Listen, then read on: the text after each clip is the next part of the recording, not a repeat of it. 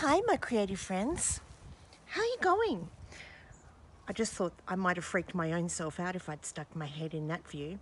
But as you can see, I've just kind of prepped up the base of my canvas. And what we're going to do is a massive big couple of ring pours, maybe 2 or 3.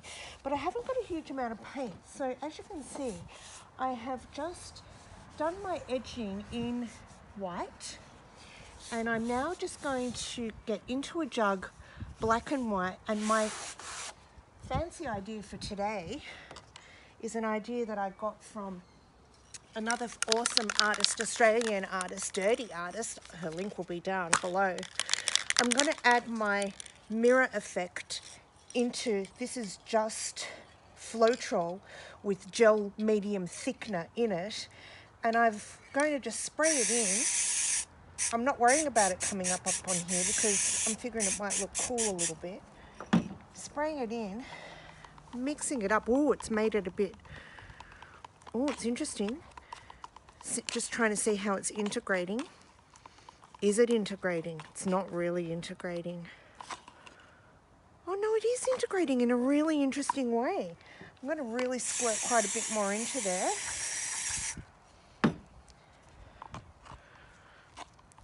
And then I'm going to layer my paints into a jug. I don't know if you can see that. Oh, well, it'd help if I put it in view for you to try and see, wouldn't it? But it's not really mixing in, it's kind of sitting within. But because it's floetrol, when it dries, it should be clear, theoretically, and we could have some silver speckles through the pour. Who knows? Let's just do a bit of that.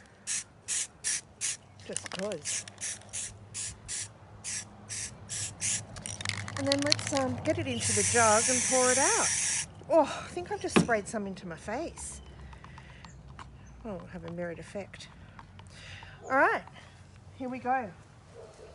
I've got a jug, and the only other thing that's a bit different is that I've put a little bit of the satin enamel Deco Art, I don't know if you can hear me that far away, Deco Art satin enamel into the black, which is 1 part black paint, 2 parts floetrol, and 1 tablespoon of black enamel into this big 500ml cup. In here, 1 part paint, 2 parts floetrol. And in here, floetrol, thickening gel medium, and sprayed up paint, which kind of looks cool but could be a disaster on a whopping big gigantic canvas. Let's go. Oh, I didn't like what I saw then. It looked to me like there were lumps in my black paint, which will be devastating. But of course we won't let it be devastating, all right? We just won't. We've got no time for devastation. Let's put a squirt of that into there. Just see what happens. Yes, no time for devastation. We'll call it a textured look. And if the pour itself comes out looking, oh, let's put a spray on top of the black. And if the pour comes out looking any kind of decency, and it does have a few lumps in it, well, the solution is to resin coat it. Because the resin coating every single time will hide those kind of discrepancies. All right, I'm going to leave that last little bit just in case I want to mix up some more and do another kind of twirly whirly poury bit or something. But here I go. I'm going to start here.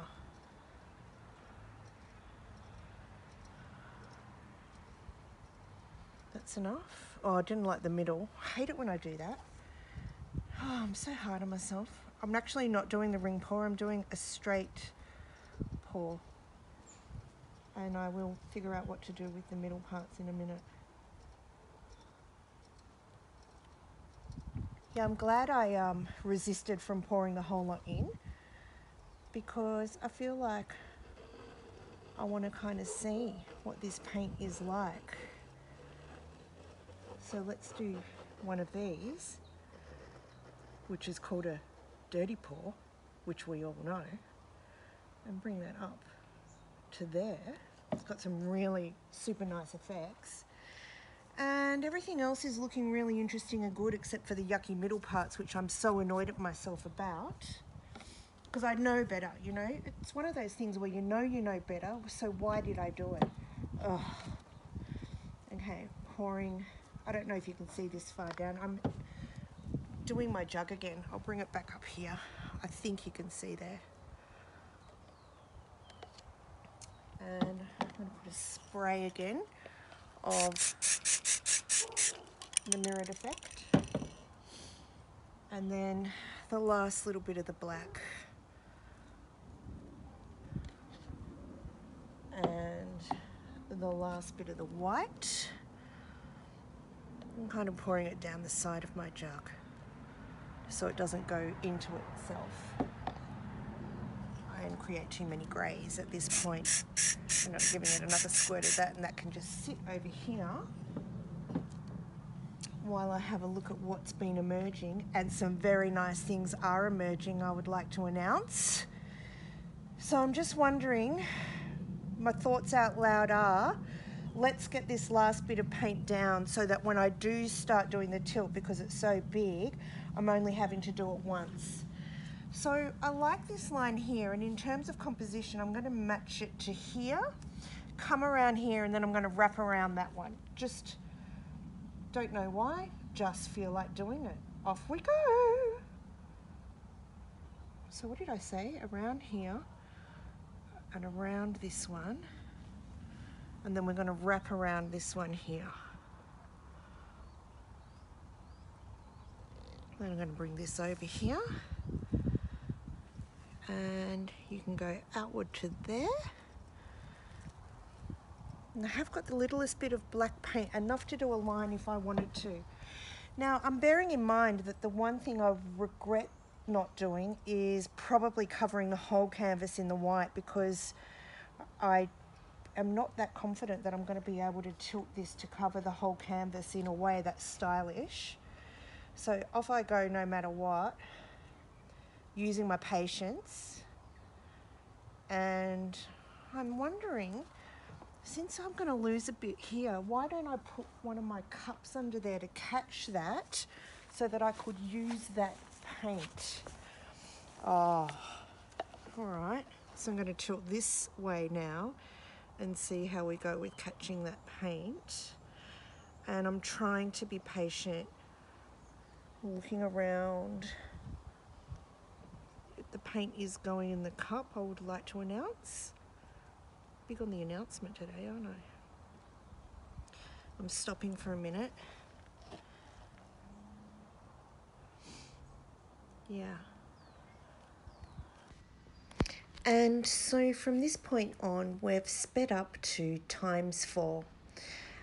I, at this point, decided that I would try and get some more of that paint all over the canvas, and in doing so, smudge some of that black with the white, making yucky bits of grey and causing myself quite a bit of angst in terms of making messes where I didn't want them. However, really, at the end of the day, I was just trying to get the raw parts of the canvas covered in paint so that when I was doing my tilting, there would be a much easier flow for that paint to come down and across. So I really just fiddle-farted at this point on and was having quite a bit of fun, but also experiencing a level of frustration and annoyance at myself for not making enough paint and doing a complete base coat.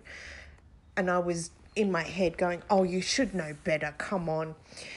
And yes, I do know better. And my biggest tip for this large creation is to make up a huge amount of white paint and lay it down as a base. It doesn't need to be as thick as everything else. It's just so that your paint can slide across when it comes to time to tilt. So here I go. I'm just about to start the tilting, and bravo, right about now I come up with an idea. I go and get some cardboard to catch the bits of paint that are going to, or the parts of the paint that are going to tilt off, so that I can reapply to other dry areas on the canvas. So off I go and abandon the video, which I often do. If you watch my clips, you'll see that I do that quite a bit. It's quite silly of me. But I placed the cardboard down, and here we go, tilting, and it's there to happily catch the excess paint. And it was a good idea because I was able to use it in other areas. So it looks like I was going to pour the paint directly onto me then, but I didn't. And I'm just having a merry old time tilting now, tilting this way, tilting that way, and soon I tilt the canvas in the long ways, yes, this way. And I was always mindful to try and balance my tilting by bringing the paint back to where it was as much as I possibly could.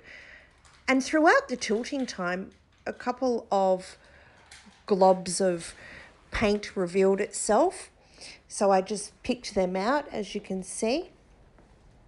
And then here I am applying some more of the paint from the cardboard onto the canvas. And it does not affect the painting. I really do end up tilting all of that off, but it helped the paint come off, or rather it helped the tilting process so much more. Oh, let's see what I'm going to do. I'm going to just catch my breath. I often talk through these videos at 100 miles an hour.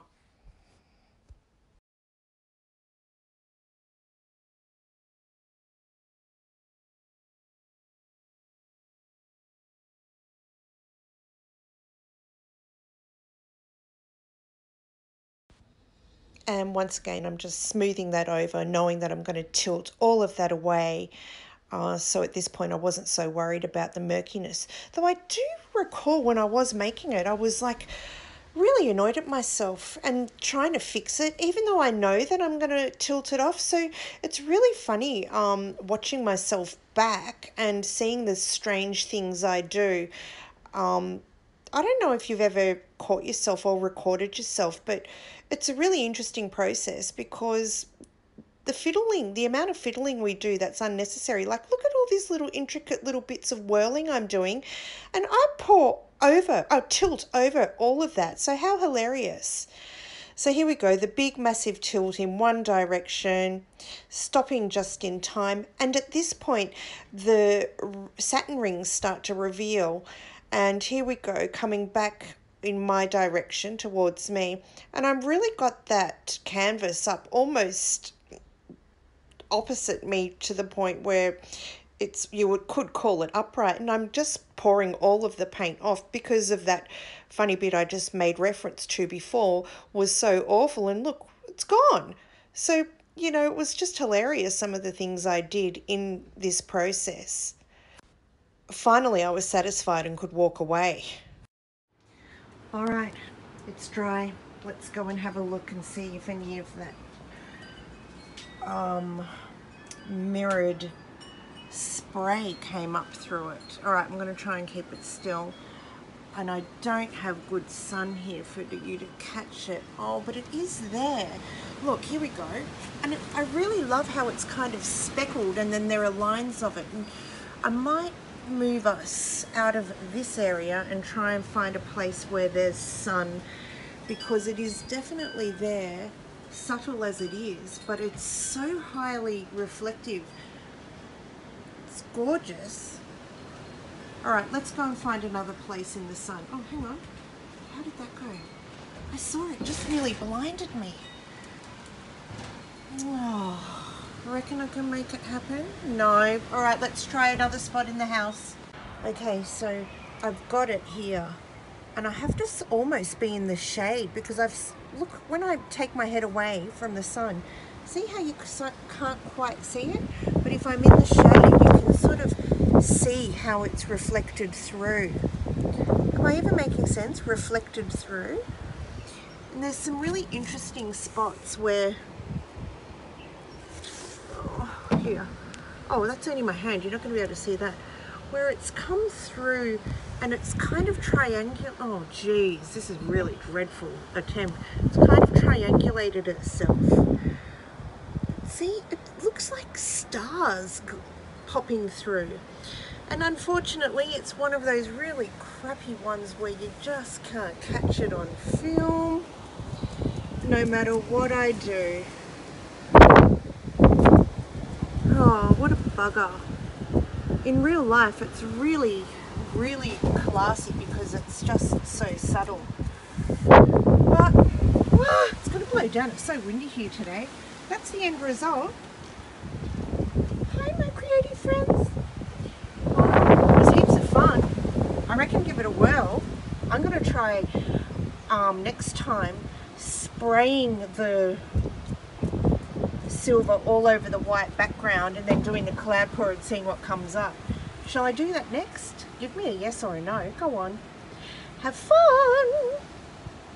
Oh, I brought it inside and you can kind of see it better without me trying to put the sunlight on it. So here's a bit where I was spraying it right at the beginning and see how it's mirrored? Oh, it's such a cool effect. And it's interesting how it's kind of, when it dries, it kind of squares up. It must be the particles automatically doing that. But it's really, really pretty the way it's flipped through. And I'm so glad I tried to bring it inside.